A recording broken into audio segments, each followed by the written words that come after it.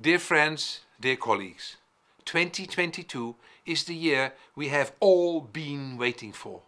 The year of the 7th edition of the UCLG World Congress. And the year in which the world slowly opens up. In which we really meet again, hopefully.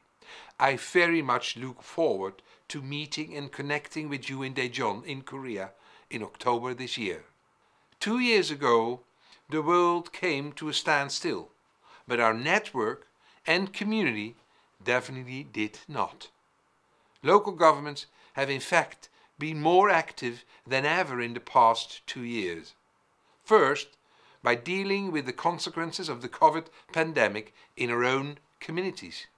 And now, slowly in building back better, together with our citizens, civil society organizations, private sector, national governments and international organizations.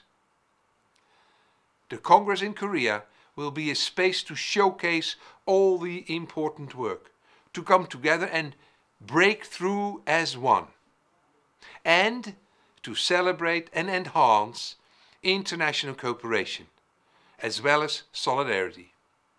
My association, VNG, has started preparations for Korea. We are developing a policy paper on development cooperation and will make sure to co-organize a gathering for local government associations.